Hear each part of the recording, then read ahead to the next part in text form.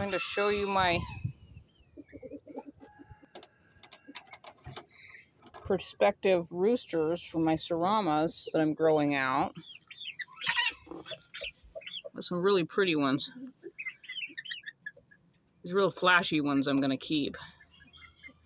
I need to replace some of my breeders this year because some of them are getting on the older side.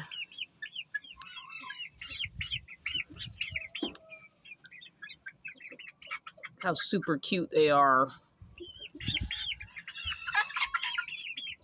A lot of black ones for some reason this time, but at least I got some good ones too.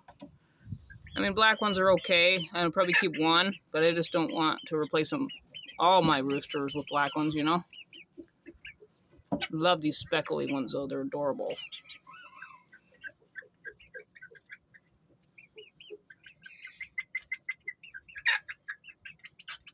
Here's the little boys. Little girls don't have good enough light in their pen, I don't think. I'll have to wait till I move them. Bye, boys.